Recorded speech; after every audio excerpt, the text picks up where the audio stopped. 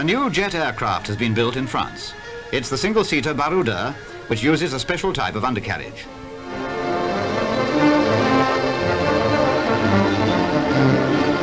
These pictures show the machine taking off. When it has gained sufficient speed, the plane goes up, leaving the heavy undercarriage behind. A parachute helps to slow it down. This novel arrangement makes it possible to fly jets from an ordinary field without the use of a special runway.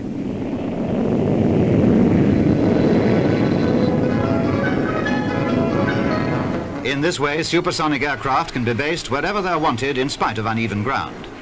But can you guess how it gets down again?